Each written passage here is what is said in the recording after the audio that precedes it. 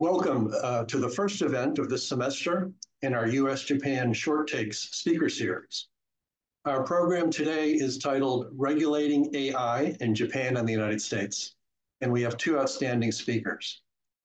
I am Bruce Aronson, Senior Advisor to the Japan Center at the U.S. Asia Law Institute at NYU School of Law, and also an adjunct professor there, and I will be the moderator today. First, I would like to thank our co-sponsor for today's program, the Apex Study Center of Columbia University. And I am delighted to welcome our two speakers. Hiroki Habuka is a research professor at Kyoto University, a graduate school of law, and also CEO of Smart Governance, Inc. And Daniel Francis is an assistant professor at NYU School of Law, where he teaches about antitrust and regulation. I will skip their impressive resumes because I'm eager to get started on this very timely topic, but I do feel obligated to note that both of our speakers have had direct and important government experience on digital governance issues. Hiroki at METI in Japan and Daniel at the FTC in the US. AI is a very popular topic. We read about it every day. I saw a headline in Barron's investment magazine a couple of weeks ago that could have been a subtitle for our talk today. Think you've heard enough about AI? It's just getting started. It seems to be proliferating, fast-moving, and hard for non-experts to get a good grip on.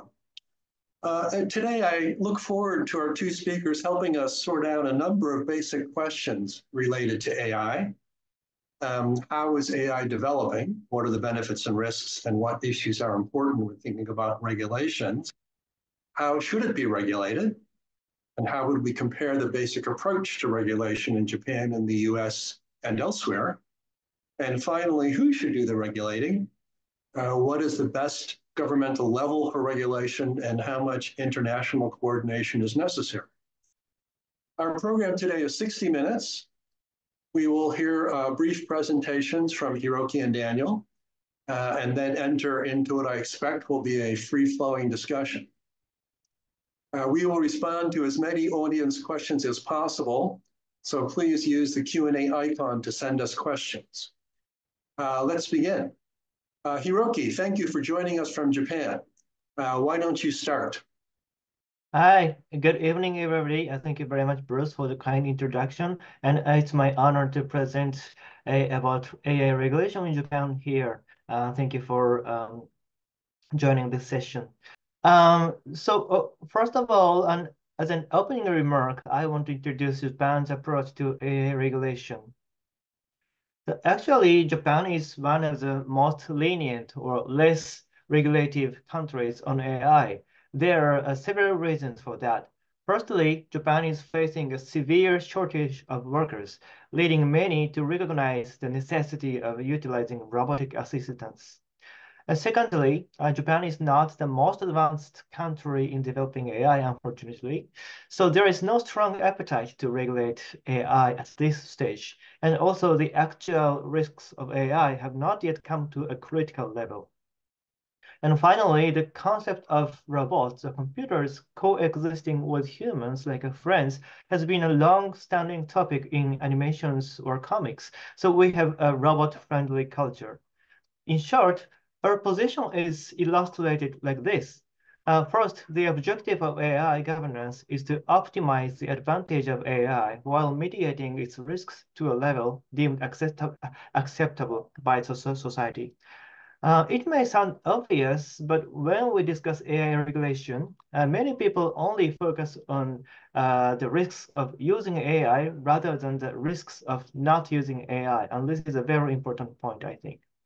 The second, we take the sector-specific regulations approach rather than a holistic approach to regulate AI in general. So we take the sector-specific ones. And in this context, I'd like to provoke the most fundamental question, that is, why we need to regulate AI. AI is a system that analyzes data statistically and outputs the most probable output of data or information.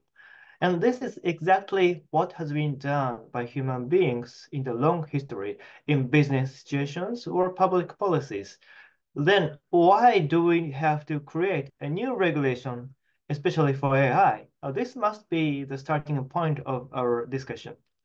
For sure, AI has certain risks, and some of them are high. Then what are the high-risk activities by AI?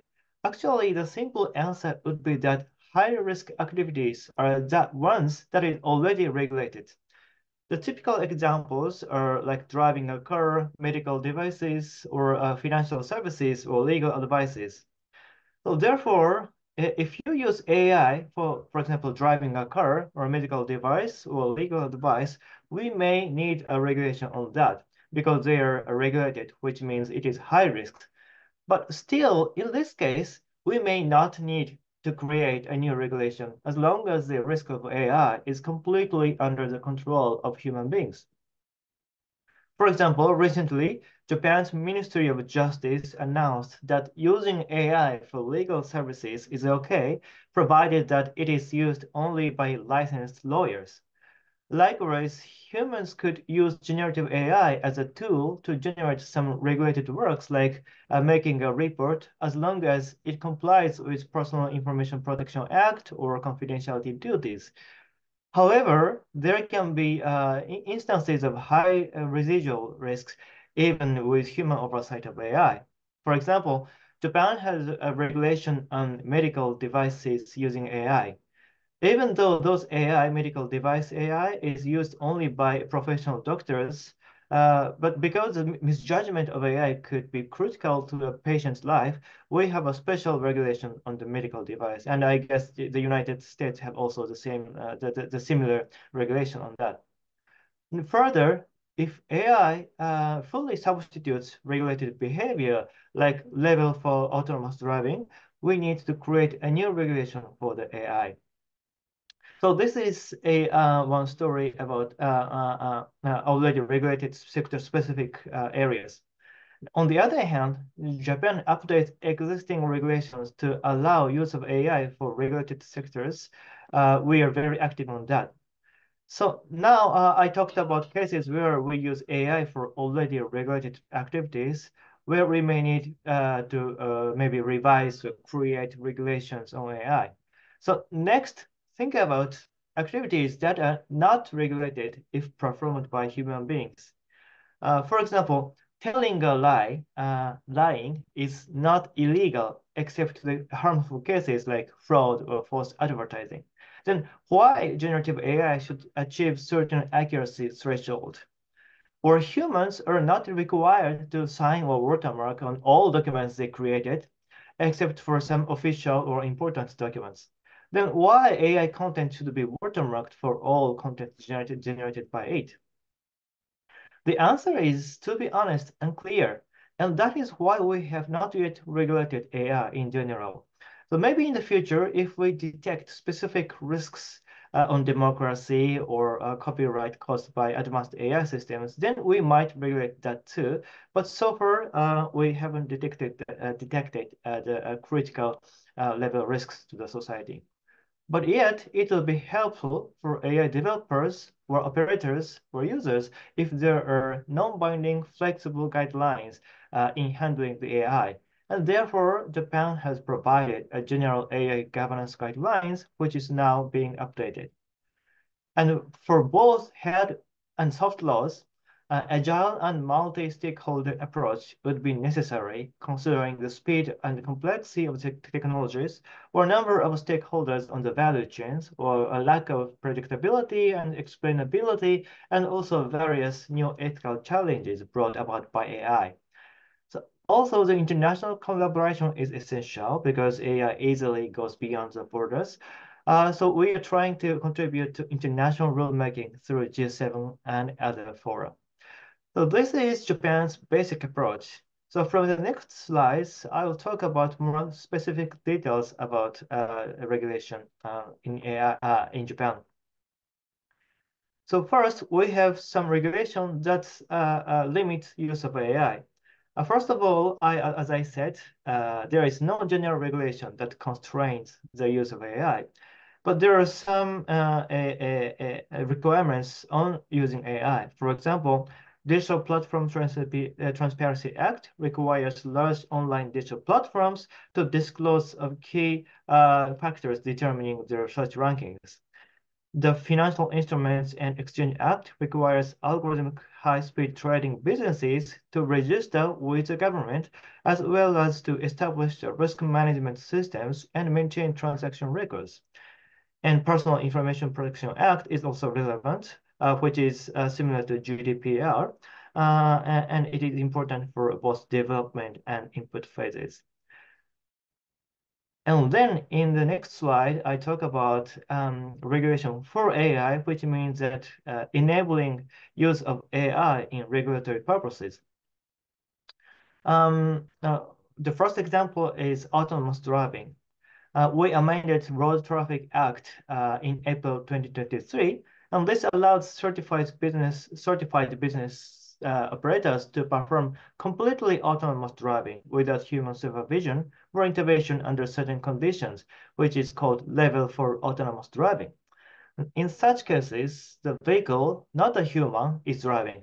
So the responsibilities held by human drivers have been replaced with safety standards for autonomous driving systems. Additionally, devices that record operational states are mandated for reviewing in case of accidents or malfunctions. In finance sector, the Installment Sales Act, which is for credit card companies, was amended in 2020, allowing certified credit companies to use algorithms for credit assessments. In legal services, AI use is advancing, actually. So questions have been raised about whether AI-assisted contract drafting and review, known as legal tech services, constitutes unauthorized practice of law, which is prohibited under the Attorney Act. The Ministry of Justice issued guidelines in August 2023, clarifying that the main functions of currently available contract creation and review services do not violate the Attorney Act. And in healthcare sector, systems for early approval of AI-based diagnostics imaging software are being considered. Systems that assist doctors, such as AI for diagnosis, fall under so-called software as a medical service and require approval under the Pharmaceutical and Medical Device Act. And this process can take like over 5 years, but reforms to allow sales within a year of development are being discussed.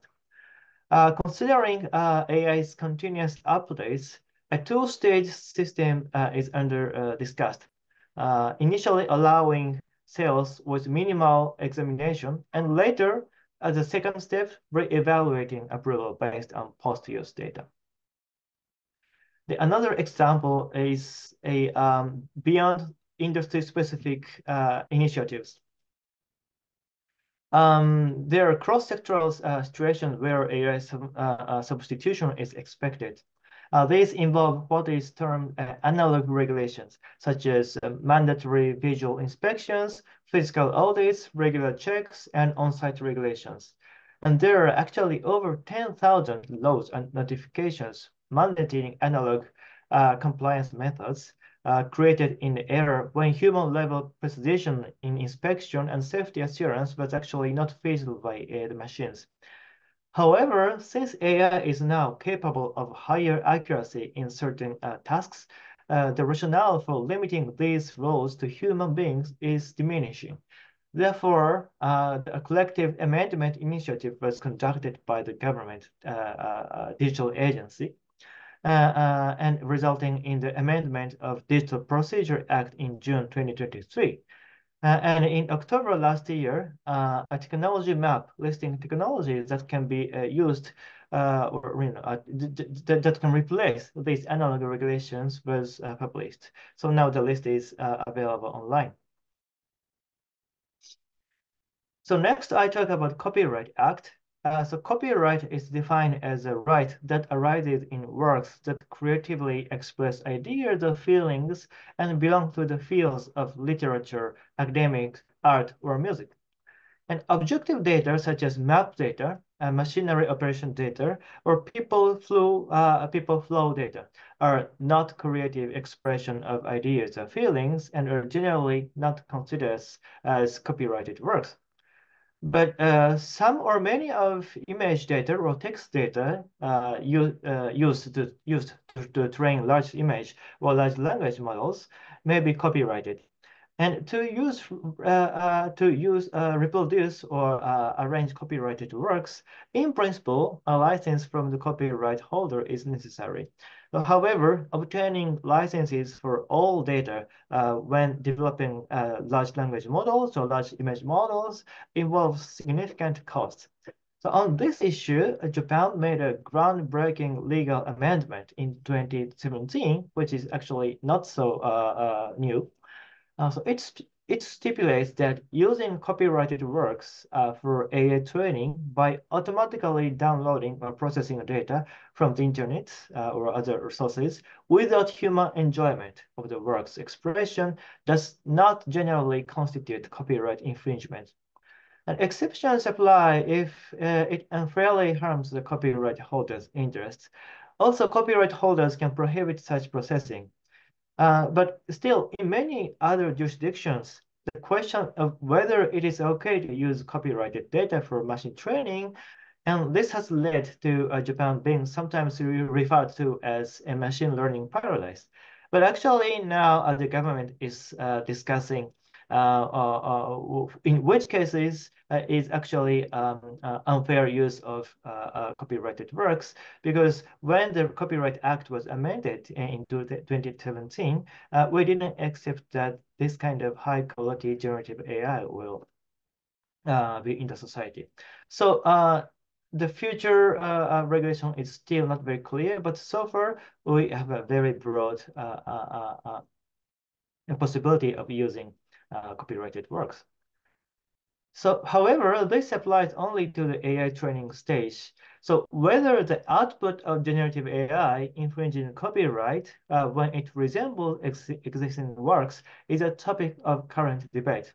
And the key issue is interpretation of what it means for AI to rely on existing works. And finally, let's discuss what kind of governance should be implemented by each player in AI systems. Given that the risk landscape and environment surrounding AI systems are always subject to change, a governance approach that merely adheres to a set of fixed rules is insufficient. Here, the concept of a dual feedback cycle becomes crucial. Now, this dual feedback cycle refers to two feedback cycles. The first one is the operational level, and which involves assessing and addressing the risks and impacts brought about by AI systems. And the second cycle, is the management level, which involves evaluating and improving the rules, organizations, and systems that facilitate such assessments and risk assessment and risk treatment. And this left figure is shown in the Japan's AI governance guidelines, but actually almost the same concept is shown in both NIST AI Risk Management Framework and also ISO 31000 or 27000. So this dual feedback cycle concept is now very common in the risk management of complex and uncertain systems. Yes, so that's pretty much it. And lastly, I prepared a slide of mapping the comprehensive picture of AI governance, and maybe I can refer to it in the later discussion. Now I would like to start our discussion with Daniel and also a great audience. Thank you very much. Thank you, Hiroki, for that wonderful overview. And I would like to mention to our participants in the audience that Hiroki has kindly consented to allowing us to post his slides as a PDF. They will be on the event page in our website. And also, if you look at the chat, we have posted a link to Hiroki's article on the CSIS website, which I believe is the best overview of AI regulation in Japan that is currently available. Thank you. Daniel, your opening remarks, please. Well, thank you so much for having me. It's Pleasure to be with you this evening, and a particular pleasure to do it with my very good friend, Habuka Sensei. He and I have been friends and colleagues and collaborators since we met when we were doing tech antitrust enforcement together. Yeah, Hiroki and 2017, 18. Yeah. absolutely right. And it's been my pleasure to share a variety of experiences with him over the years, and this is a highlight. So I come to this discussion with a lot of humility. I'm an antitrust and competition regulation specialist. I have some expertise and background in the regulation of tech and tech markets, but almost exclusively from a concern with competition and monopoly. So I want to be very clear from the outset, I am not in any interesting sense an AI expert as such. And I'm usually pretty careful to stay in my competition lane, so it's fun to get out a little bit. But I'm going to start with how, at least here in the US antitrust conversation, we might look at AI today. And then I want to zoom out a little bit and talk about the enterprise of regulating this extraordinary, complicated set of very different practices and technologies that we group together under the label of AI. So to start with competition and monopoly, this is a funny moment to gather and think about how we regulate tech monopoly and tech competition. So AI has kind of arrived in a supercharged way on the public policy radar at a time when, at least in the United States, two very broad sets of phenomena are going on. One is a pretty deep and broad reckoning with our tech regulation in general.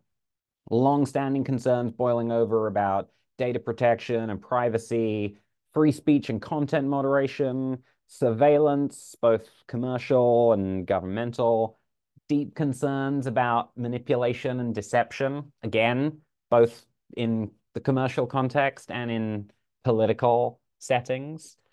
And a kind of background feeling that, particularly in the United States, a bunch of our tech markets might be underregulated in some important ways.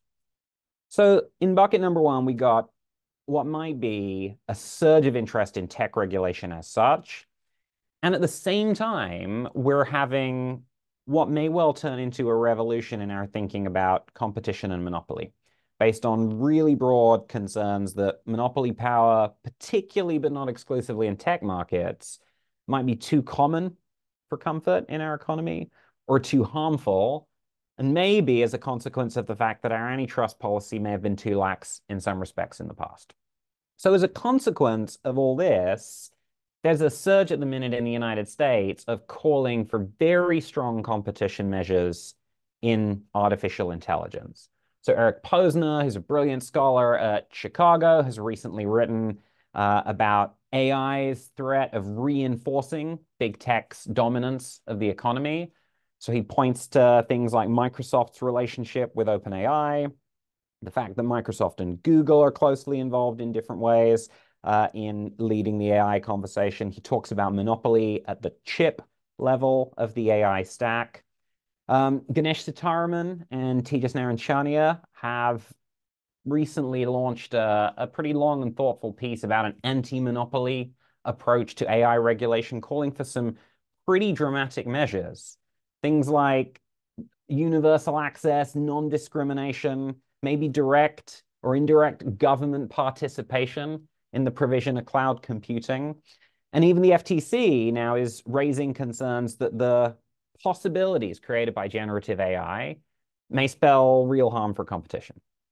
So my reaction to those things sort of centered around a couple things. So thing number one is, I think it's really important in dynamic, complex, fast-moving markets, just as in boring, old-fashioned traditional ones, that we have really strong, well-funded antitrust enforcement. We got to keep our eyes open for anti-competitive agreements. So exclusive relationships with important AI providers might be a source of concern. Exclusion by monopolists.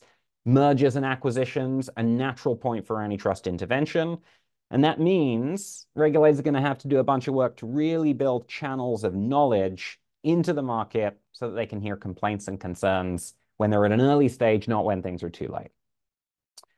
Second thing is, I think it is true that in some parts of what we might think of as the AI supply chain, so if we think of applications at the very top, and then we think of models a little bit further down, and then under those, we think of the inputs into virtually all of the high-profile AI applications and technologies we see. So in particular, very high-end graphic processor chips and certain kinds of photolithography. There are some levels of that market where it doesn't look like there's a whole lot of energetic competition. And the easiest place to see that is right there at the chip level. So NVIDIA really does look like it enjoys monopoly power in certain categories of chips, certain suppliers of photolithography likewise. And my reaction to that is that we should do with that just what we do when we see it elsewhere in the economy, which is take a really close look, but not otherwise see it as a basis for competition-led enforcement. We don't leave that kind of thing or tolerate it elsewhere in the economy because those other markets aren't important. They do so, or we do so at least in the United States, because we haven't yet figured out a way to respond to concentrated markets in antitrust in the absence of some identifiable conduct like exclusionary behavior or mergers. We haven't yet figured out how to do that in a way that would cause more good than harm. So my reaction, certainly to some of the more dramatic suggestions, is nothing would be worse from the point of view of harnessing the benefits of some of this technology than to treat AI right from the get-go, even assuming that we can agree on some definition of the relevant set of technologies, like a public utility and subject it to very aggressive obligations of universal sharing, sort of very intrusive obligations of non-discrimination, and so on.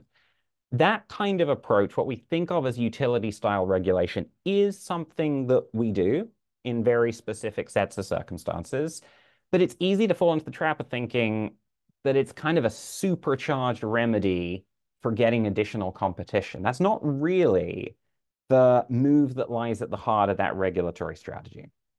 Public utility-style regulation is almost always what we pick when we realize we can't have competition in a market sustainably. So for example, railroads, where we were realizing that we were getting this horrible cycle of monopolies and bankruptcy because it wasn't possible in certain ways to have sustainable competition.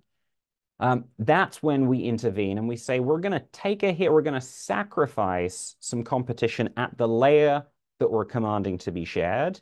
And we're going to do that because we don't think competition can exist sustainably or is worth protecting sustainably at that level. And we hope we're going to get countervailing benefits elsewhere in the market, upstream or downstream.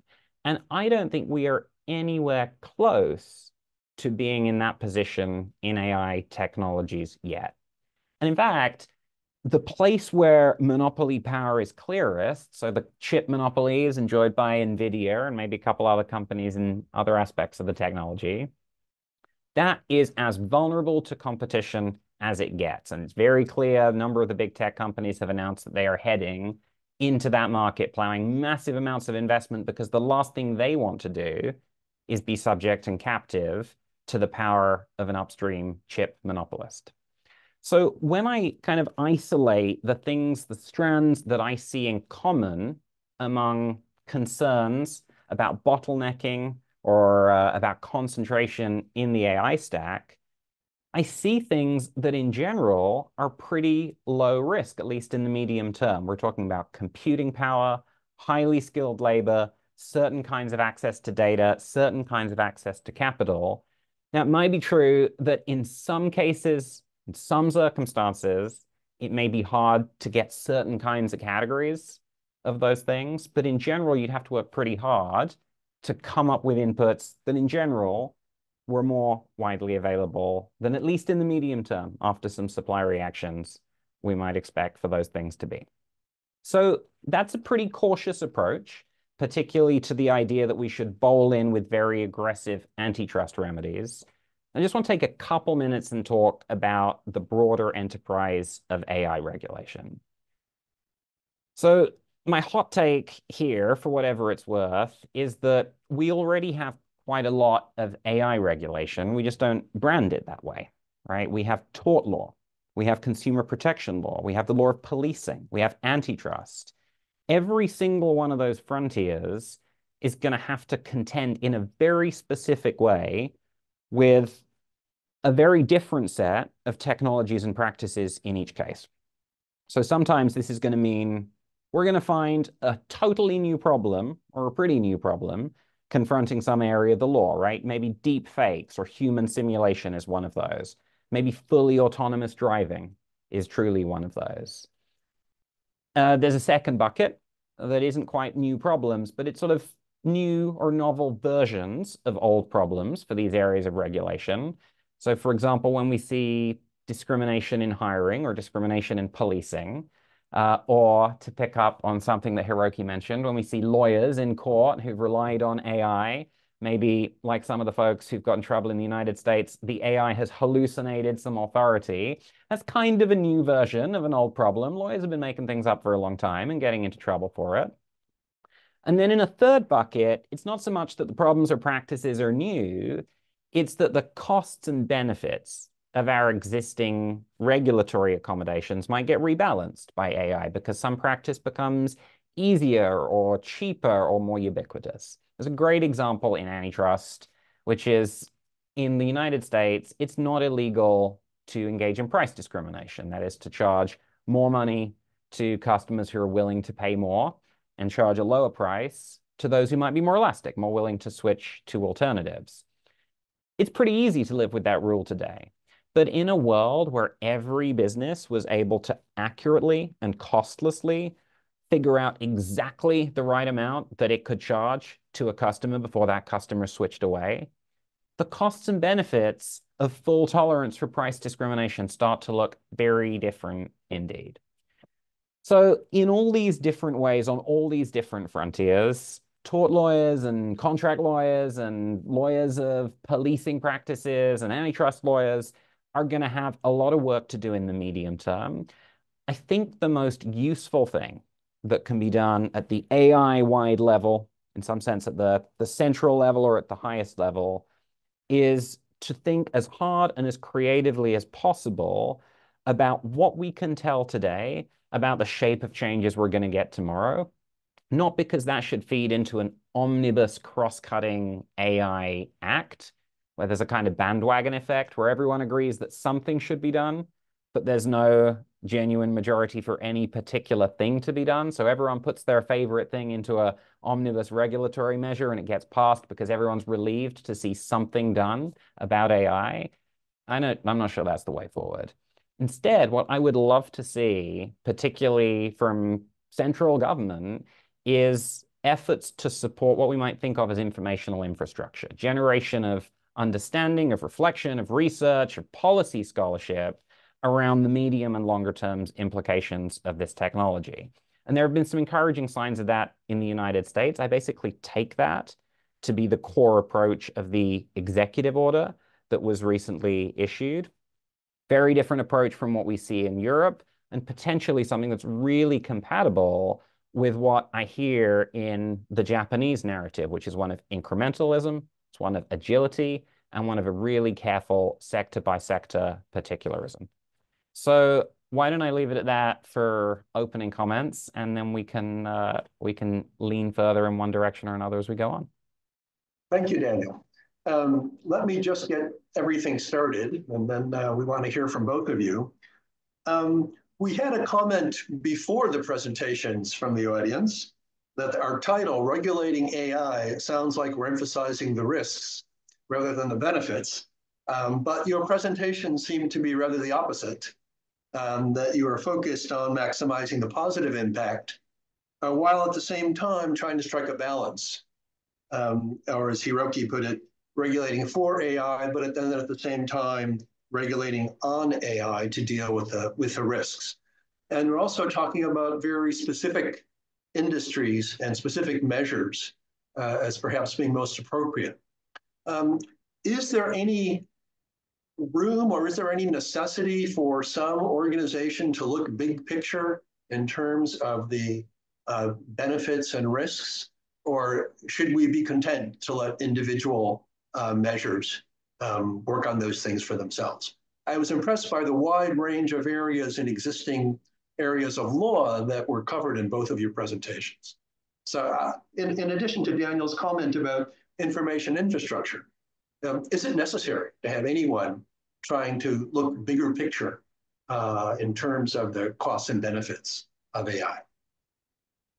I'm happy to start very briefly on that, which is just from my little corner of the world, the competition policy world. I think everybody is running around with hair on fire trying to figure out what might be around the corner and what kinds of reflection, what kinds of policy research, what kinds even of sort of technical measures when it comes to empowering enforcement and detection of misconduct. Everybody is rushing around trying to imagine what the short to long-term consequences might be. But not a lot of that discussion is informed by people with deep knowledge of the technology or with deep knowledge of what might be coming around the corner to the extent that that's discernible today. So I think there is a hugely important value for folks who are close to the technology or who have a more kind of synoptic policy perspective to contribute to this wonderfully bubbling cauldron that, of course, is going to be partly speculative. That is a necessary input to the field-by-field conversation where we sit down and go, okay, it looks like we may be due for some radical change in the costs and benefits of our tolerance for algorithmic collusion or sort of parallelism through algorithms. Without that general policy and technical information, it's incredibly hard to do that kind of sectoral work. So my view is yes, but it's got to be a complement to the more specialized activity. Hiroki, any thoughts? Thank you very much. First of all, thank you very much for the great comments, Daniel. And I completely agree with what you mentioned. And about the balancing problem, yeah, there are a lot of new balancing problems in society. And one of them is actually more broader scale, which is the balancing the goals of competition law and other regulatory goals. For example, if we talk about content moderation or some safety standards, actually, the big tech company could achieve a better outcome compared with startups because they have developed a great AI to check the contents uploaded on the platform. Or if you have more data, you can basically achieve the better safety. So maybe the big tech companies might be good for that. But still, we want some competitions. And how to balance those different goals, or I'm not very sure the goals are different or not, is actually a big social question, I think. And another question is like how to define the fundamental values. For example, we value the dignity of human beings or human autonomy. But the question is, to what extent we are actually independent and can make an autonomous decisions? For example, as described by Daniel in the example of price discrimination, traditionally we suppose that human beings are autonomous enough so that we can decide our own preferable price. But actually, the thing is that if we are shown optimized price by machines, actually we just tend to accept it, and we usually don't have enough information to really decide which is good or bad, or cheap or expensive. And someone might blame that it's kind of a manipulation. But actually, traditionally, all advertisements have been a kind of a manipulation, where all communication with machines has been a manipulation. So what do you mean by manipulation is another question. So likewise, we have a lot of actually ethical or fundamental questions in our society, and which was clarified by the AI, but actually it's a problem our own society or our own human beings. So this is my comment after listening to your discussion. And for that purpose, I mean, there is no specific answer.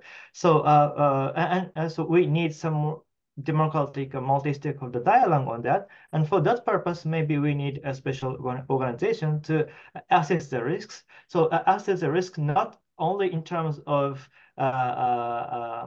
using existing definition of values, but more like, to create a new framework to balance and assess the risks and also risk treatment measures. Thank you. You make a wonderful observation about the concept of manipulation as an AI concern, and its relationship to advertising, which is ubiquitous in our society. And I think it beautifully illustrates a danger with regulating a technology rather than regulating a policy goal or a function, right? So the European Union, we're waiting to see what the EU's AI Act is going to look like, and perhaps we could talk a little bit more about that later if folks are interested. But they have basically tiered artificial intelligence systems with respect to their perceived risk level, and they've designated as an unacceptably risky AI, technology or practice anything that involves, and I think the different texts have put it differently, something like the emotional manipulation of human subjects. So this obviously is the entire advertising industry, right? The purpose of advertising across the economy is to emotionally manipulate human subjects in order to get them to do things that they would not otherwise do. So when you regulate a technology and not a practice or policy goal, you create a disconnect, particularly if the effect is to massively burden or even prohibit the use of AI to do a task that itself would not be unlawful if you did it in a more traditional way, if you did it in a more sort of analog way, then all you end up doing is not only creating incoherence and inconsistency in your regulatory system, but it's a huge disincentive to use AI for, sets of use cases or sets of demand where there might be tremendous social value. So none of that is an argument against prohibitions. It's an argument against prohibitions that are illogically confined to a single technology, not focused on a function. Well, thank you, Daniel. I think you already answered my next question, but let me try anyway. One question from the audience was how would you characterize the different approaches to AI regulation in Japan, the US, and the EU? And particularly, is there some trend or hope for a trend toward convergence among the approaches taken? Hiroki, do you want to start? Yeah, sure. Now, there are several international cooperation on AI regulation ongoing, and maybe I can introduce some of them. The one Japan is most investing is the G7 cooperation. So in 2023, so last year, Japan summit, G7 countries agreed to advance international discussions to achieve interoperability among different AI regulatory frameworks. So specific methods include like supporting the development of common frameworks into international organizations like the OECD, and also promoting the establishment of international tech standards. And if you say tech, it sounds like more achievable among international dialogue, because it sounds like something different from a political decision or ethical decision. And additionally, the launch of the Hiroshima AI process cooperation framework among relevant ministers for generative AI was declared. And following this, the Hiroshima AI process comprehensive policy framework was formulated in December 2023. So this is the G7 collaboration. And about the US and EU, the two most important countries on the governance of AI, are actually making good progress in cooperation. At the US EU Trade and Technology Council, TTC, in December 2022, a joint roadmap for the development and operation of trustworthy AI was agreed upon.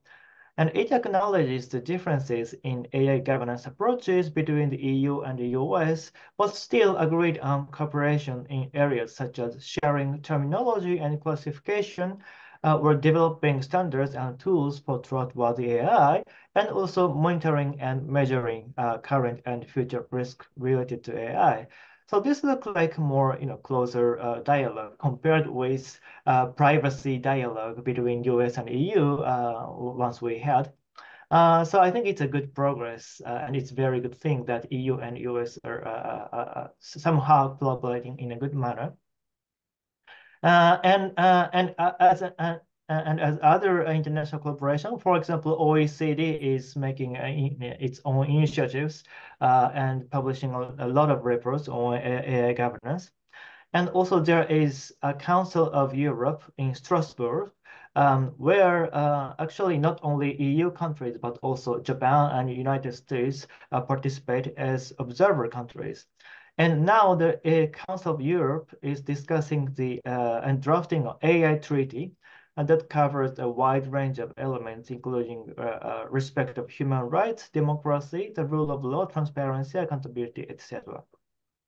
So maybe we are going to have an international AI treaty in the coming few years. And in Asia, the Digital Economy Partnership Agreement signed by Singapore, Chile, and New Zealand in 2020 mentions the collaboration frameworks for AI governance. And I think that was the first example of international trade agreement agreed upon something on AI.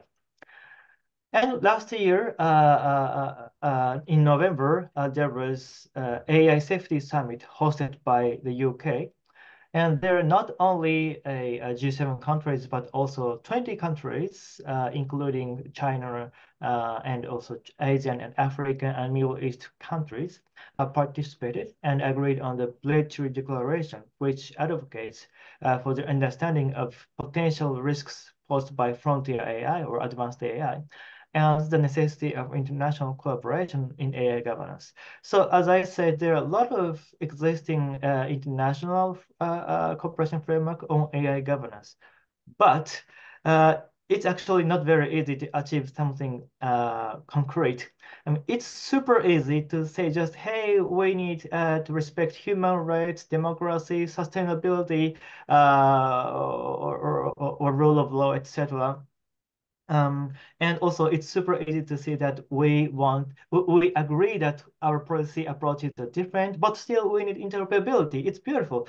But how to achieve that is a real question. And first of all, as I said in my first remark, there's discussion of whether we need a holistic general AI regulation or not.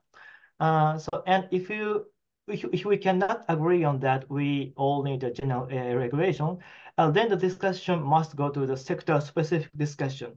And the discussion on what safety means in the context of autonomous driving or advertising or medical devices or legal advice, all are different. And so we cannot agree on the details without specifying the scope of the discussion and the sector. And when it comes to the sector-specific dialogue, then there are a lot of different ministers who are interested in the discussion. I believe that the basic principle level discussion is already over in the past 5 or 6 years. And the real question from now is whether each sector-specific regulators or stakeholders can agree on specific terms and also thresholds or frameworks on governing each specific sector systems. And I think it's going to be more like a small step work rather than a remarkable, brilliant political achievement covering the world. This is my overview. I might just add to that despite all that rich engagement and the wonderful international policy dialogue that's been happening for many years, since long before ChatGPT was cool, there is remarkable divergence between the emerging approaches that we're seeing. So we've heard how Japan's undergirding regulatory philosophy here is one of incrementalism, agility, caution, kind of light touch, sectoral specific, often pretty permissive in a sort of wait and see kind of way. So let's start by making sure copyright doesn't suppress too much activity. And then we start to see, gosh, well, maybe it looks like there's more going on than we thought. So in an agile way, we're going to react, respond, maybe revisit that accommodation. The text we seem to be in line for in the European Union takes a radically different approach. So this is exactly the kind of omnibus technology rather than function-based approach that chills my blood to some extent. So it takes AI, categorizes it into 4 risk tiers. Right at the top of the risk pyramid, unacceptably risky uses of AI, including even things that can be done without much or any regulation without AI. We've talked, for example, about, the social scoring or emotional manipulation in different ways. You can do that with pens and paper and humans and be just fine. If you use AI, that's totally out of the game. Not saying any of that's particularly attractive, but if nothing else, it's a very discontinuous approach to the presence or absence of AI. Then there's this really broad tier of high-risk uses of AI that, we'll wait and see how it looks at the end, but it looks like it's going to be enormously broad. And uses of AI in this space are going to be subject to a pretty burdensome set of obligations, reporting obligations, transparency obligations, high quality of data sets, obligations relating to risk assessments. If you're a government entity thinking about using AI, you have to, conduct a fundamental human rights assessment, subject to a few exceptions. It's a really dramatic package of behaviors that's going to be imposed regardless of the level and nature of a risk from, one setting to another. It's the presence of the AI tool itself that's the cause of that burden. And as a consequence, it's going to be a huge disincentive to exploring uses of AI, including in some cases where we would all feel really good about certain kinds of experimentation. So I see the United States at the minute as kind of being poised between a European approach and a Japanese approach. So the executive order that President Biden issued in October, I thought was pretty good. It called for a lot of reporting and analysis in a series of really specific and sophisticated ways, calling out regulatory frontiers, everything from national security to labor to policing, where different branches of the federal government need to go away and think real hard about whether and to what extent their corner of the garden is going to be affected by foreseeable technological change. But I also hear rumblings that there's Hill interest in an AI bill, and that is stimulated and encouraged by what's happening in Europe. And I really fear that there'll be a sense that, oh, of course we must win the AI race, and the way to win the AI race is not to be left behind by Europe. We too must pass a dramatic omnibus broad brush AI Act. I really fear that that bandwagon might get some momentum behind it, and we will live to regret it.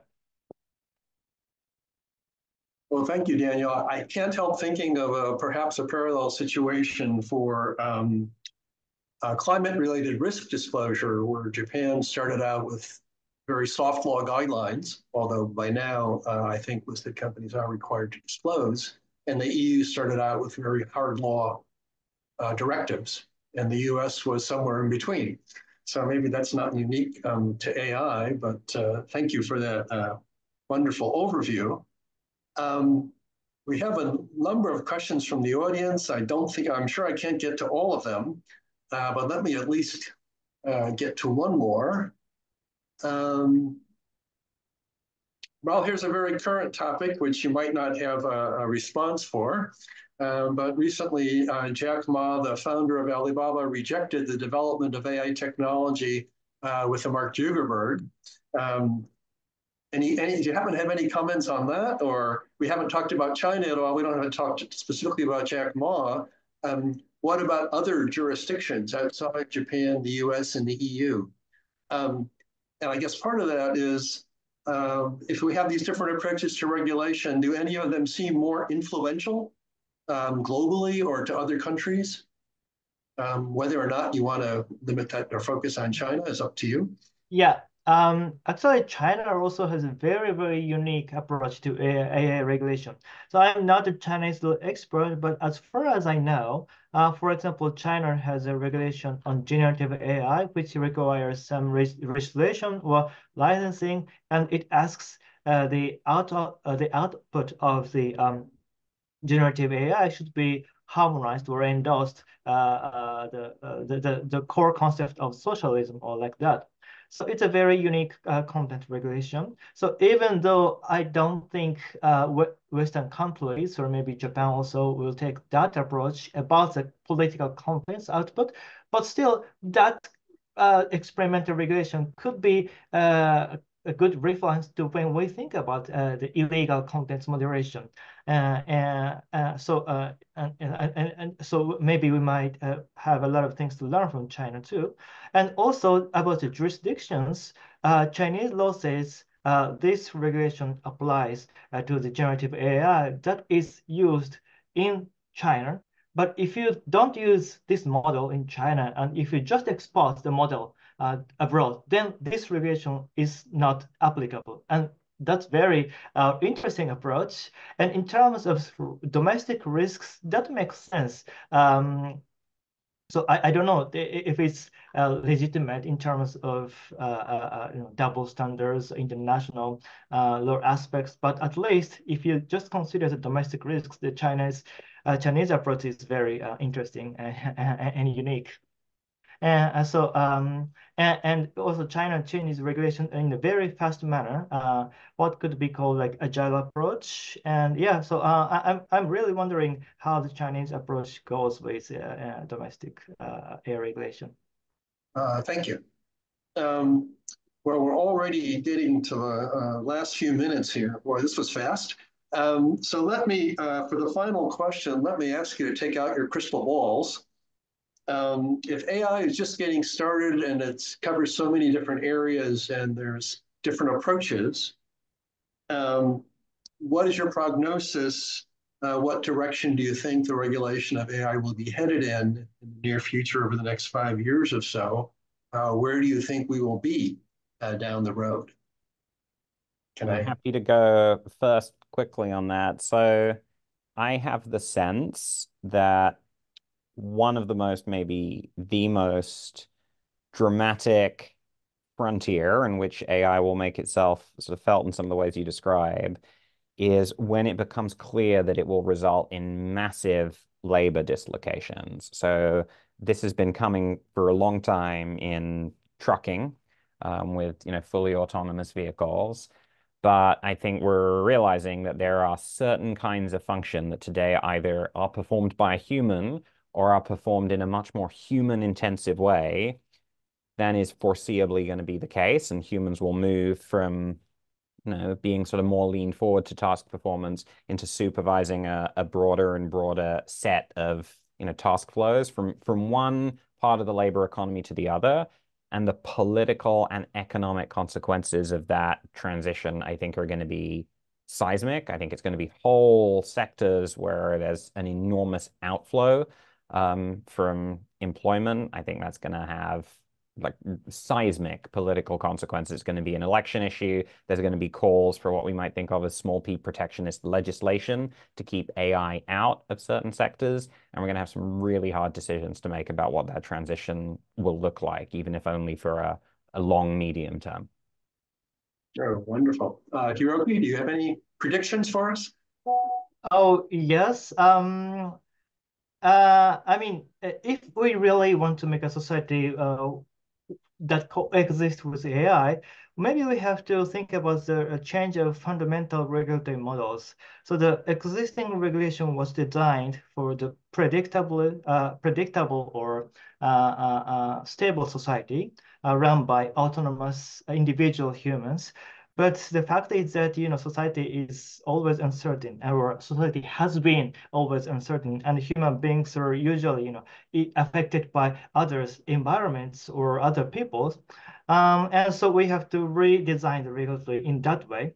And actually, we are not talking about AI regulation, but we are talking about human regulation, and the problems were clarified by AI. So like discrimination or manipulation or populism has been existed in the society, but that was not as clear as now because we didn't have the AI technologies. But because of the AI, now we can get a lot of data and analyze the data swiftly, and that synthesizes or amplifies our discrimination or manipulation or populism, or etc. So, how to make a regulatory model more agile or multi-stakeholder or distributed is a real challenge, and I don't know which country could do that at first. So now each country is still in the experimental stage, and I'm really looking forward to the future development of new regulatory model rather than minor changes of the existing regulations. Thank you. Well, thank you very much, and thank you both for very interesting final observations to keep in mind as we all read about what's happening to AI in the future. Unfortunately, our time is already up. I want to thank the speakers for a wonderful discussion, and I would like to thank the audience for joining us. Good night. Thank you so much for having us. Thank you very much. Have a good night.